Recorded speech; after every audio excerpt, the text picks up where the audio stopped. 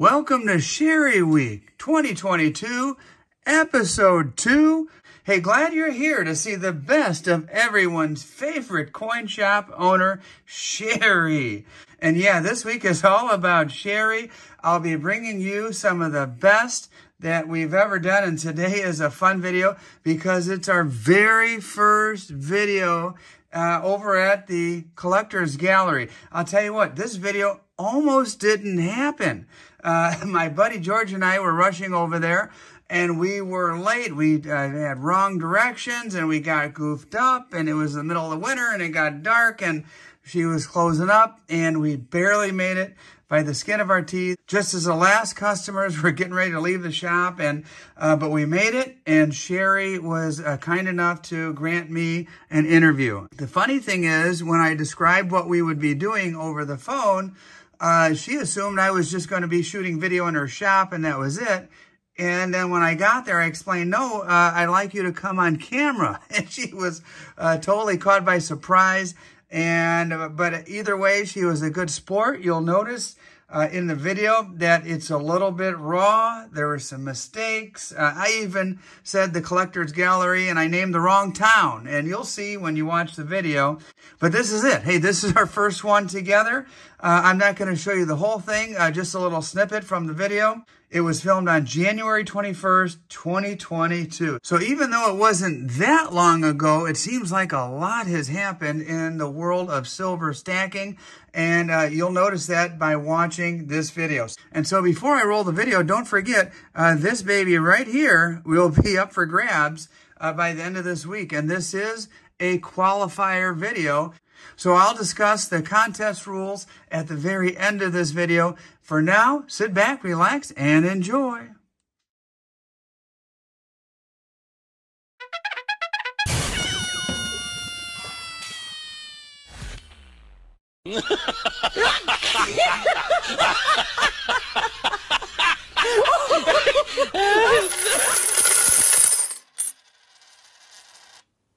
T. Hello, silver fans. This is T, and you're in the place to be for silver education, acquisition, and entertainment. And hey, the place to be is Collector's Gallery in Oak Forest, Illinois.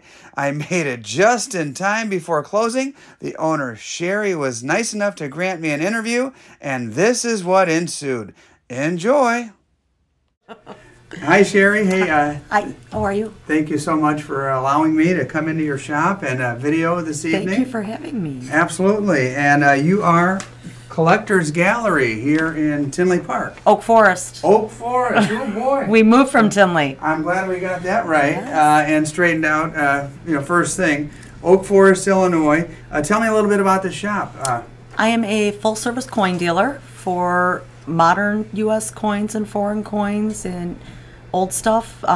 Vintage coins is my specialty. Okay. I deal in paper money as well as gold and silver bullion, sterling silver, jewelry, flatware services, old pocket and wristwatches. We used to be big into collectibles. Unfortunately, that market has just kind of fallen away, so we're not really doing much of that anymore.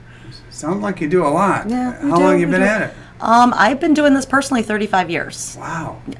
So you've seen a lot over that period of time. I have, yes, You were around for the big spike in 2011. I was. What was the shop like around then? We were busy all the time. I had 4 people working for me constantly. We were just rocking and rolling 7 days a week. Could never get a break. So it was busy, busy, busy. I brought my buddy George with me this George. evening, and we were having a conversation that you can help us with. Okay. The idea is, when silver goes back up to 50, if and when that happens, a lot of us believe that it will happen. I personally believe it's going to be back up there. I don't know if you feel like sharing your thoughts on that. I believe silver's going to go up. I don't know if it's going to hit the 50 mark. Not in my lifetime, I don't think, but who knows? Anything can happen. So at that point, or even back to 2011, does it matter what silver you have in your possession, or is just silver, and you're going to, if I wanted to cash in my silver to you, would a generic round go for the same price? When the spike in the market happened in 2011, whether it was gold or silver or no matter what, it was no matter what form it was in, it was all valuable at that point in time. It did not matter. But if you paid premiums on a lot of that stuff, you lost the premium that you might have paid. But because of the hike in silver, you made up for it that way. I see. So if you're in the market now and you're buying a lot of gold and silver bullion or platinum, palladium, rhodium, no matter what it is, try and purchase items that have the least amount of premium that you can get. Okay. Unfortunately, in this market now, everything has a premium on it, no matter what it is. Yeah, so you cannot get away from anything with premiums. So it really has been crazy lately. Speaking of premium, what's your price on generics today? Generic 1 ounce rounds and bars are $5 over spot. Okay. That's my usual standard number. If you're looking for a large quantity, I can do a little bit better. Okay. I'm going to have the 2020 Silver American Eagles in next week. Okay. 2022, I'm sorry. Oh, 2022 okay. Silver American Eagles coming in next week. The premium in those is going to be around $10 over. Yeah, they're going to be highly sought after. Everybody wants the new year. Yeah, the U.S. Mint charges a big premium on that stuff. They're, again, talking about the premium. So. Yeah, well, $5 over spot seems to be about the lowest I've found anywhere. And I'm talking throughout the state of Indiana, here in Illinois. Yeah. That seems to be the standard, and you're very competitive there. Very competitive there, yes. How about junk? Junk silver? The premiums are fairly high on junk silver right now, and in my opinion, junk silver is a much, much better buy than Eagles, silver maple leafs, Krugerrand, any of that kind of stuff, because you're paying such a premium on that stuff. Right. 90% is what I steer a lot of my customers towards when they're looking for something the closest to the market that they can get, and that seems to work. Okay.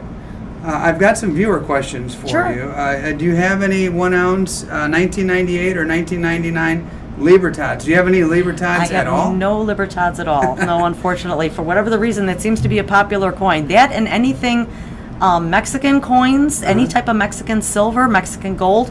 Yeah. Don't ask me what the issue is, but everybody wants it. I can't keep any. If I buy one piece, it's gone that same day. So I've noticed it as a relatively recent phenomenon. I used to be able to pick up Libertads around the same amount of time as Eagles, and now they're through the roof. Yeah. I can't find them. I cannot see. I can't say the last time somebody sold me any of that. Wow.